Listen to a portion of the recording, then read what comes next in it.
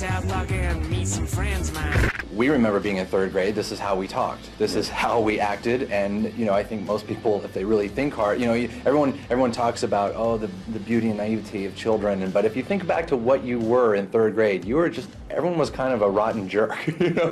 That's what's so fun about it for us, is that it's so real. Well, that whole experience sure did suck. The title of the premiere episode is Carmen gets an anal probe. That didn't happen to us in third grade. That's an embellishment. It's a somewhat of an embellishment. Was it the ones with the big long heads and the black eyes? I think that they and us together, Comedy Central and us together, made a conscious effort to be like, okay, let's not just focus on just foul language for the sake of foul language. And that was really the thing we focused on was, yes, let the kids talk the way they talk. And if they just have to say something like that, then they should. But it shouldn't be the point of the show. But I think staying away from like just the gratuitous kind of like, let's use curse words just for the sake of it. I think it's made the show a lot better. Because you don't have to rely on that. You can rely on more sophisticated humor. And like fart jokes. Yeah.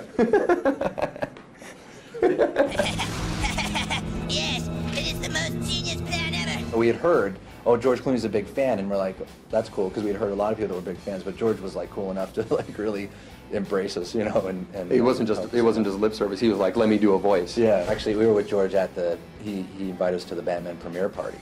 And so we're just standing around George, and of course, you know, people are just swarming George. Yeah, and George is premiere like, party. Yeah, and George is like, hey, I want you guys to meet these guys.